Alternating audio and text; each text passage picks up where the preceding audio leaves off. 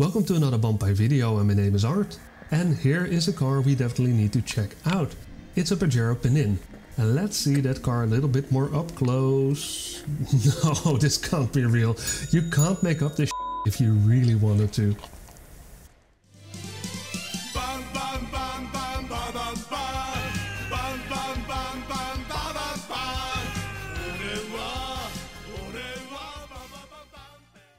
Yeah, the teaser already set the tone for today's video, and I found this totally bizarre Mitsubishi Pajero Pinin in my hometown. And you really can't come up with this if you really wanted to. But more on that later. I'll first dive into the Pajero history and, if you haven't figured it out already, explain why this is so funny to begin with. And of course I'll give a bit of context around the dealership name and photos and videos of that amazing Pajero.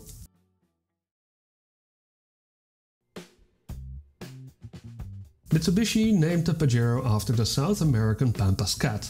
The Latin name for the pampas cat is Leopardus pajeros, which Mitsubishi then shortened to Pajero. The pronunciation of Pajero differs per country, so let's quickly see how each and every country pronounces this.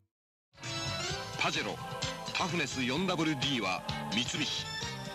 Der Pajero, dynamischer denn je auf der Straße des Erfolgs und des Fortschritts. Mitsubishi Pajero Full. The new direct injection diesel Mitsubishi Pajero has just been launched. Nou, dan zeg ik in ieder geval niet, koop een Mitsubishi Pajero. The old Mitsubishi Shogun earned itself a fine reputation as the best mid-range off-roader you could buy. Donde te lleva un Montero, no llega nadie. Wait, what? Shogun? Montero? What Mitsubishi didn't realize was the true meaning of Pajero in Spanish. In Spanish slang, Pajero, pronounced as Pajero, it means wanker. To fix this small mistake, Mitsubishi sold the Pajero under a different name in Spanish-speaking countries or countries with a large Spanish-speaking population. The Mitsubishi Pajero replaced the Mitsubishi Jeep delivery wagon in 1982, but it iterated through many other forms, including the Pajero Pinin I'm showing today. The Pajero Pinin has an interesting story as well. Mitsubishi started a strategic alliance with Pininfarina in 1996 to have them build low-volume Mitsubishi cars. A completely new factory was created in Barrow near Turin, and production started in 1997 with the Pajero Pinin. The Pajero Pinin was first launched in early 1998 in Japan and marketed as the Pajero IO. In the rest of the world, the Pajero Pinin was sold from the end of 1999 onwards. In Europe, the Pajero Pinin was named after Pininfarina to honor who built them, but not who designed them. Pininfarina was also allowed to make a design study for the 1998 Geneva Motor Show, and they also enhanced the Japanese 5-door Pinin IO Sorrento with pampas cat print seats. The Pajero Pinin is a mini SUV and slightly larger than the Suzuki Jimny, so it's definitely the cutest of all Pajeros.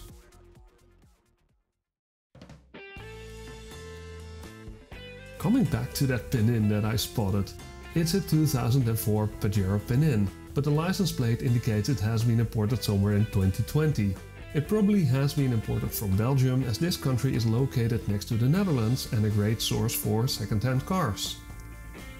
The engine under the bonnet is the 4G93 double overhead cam GDI with direct gasoline injection that powered most of these cars. This Pajero Pinin resides quite close to my house, but I never encountered it as it's parked off the street most of the time. By pure chance, during one of my lockdown strolls I encountered it, and I was just flabbergasted by that car dealership name. A wanker car sold by a cock. About that car dealership who sold this Pajero Pinin. De Kok or Kok is a common surname in the Netherlands and Belgium. In the 1990s, the Netherlands even had a prime minister called Wim Kok, and the name means cook in English. The spelling with KOK is more common in the Netherlands and with COCK more common in Belgium. A Dutch crime writer named one of his detectives De Kok. Mijn naam is De Kok, met COCK is mijn collega Fledder. And the Kok with COCK is actually a running gag in both the book and its TV spin-off.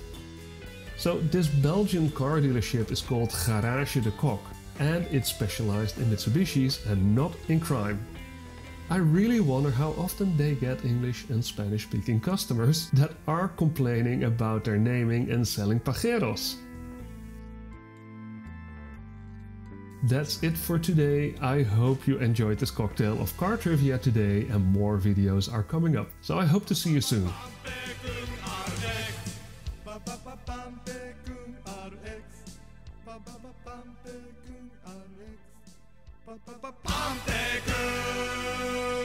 RX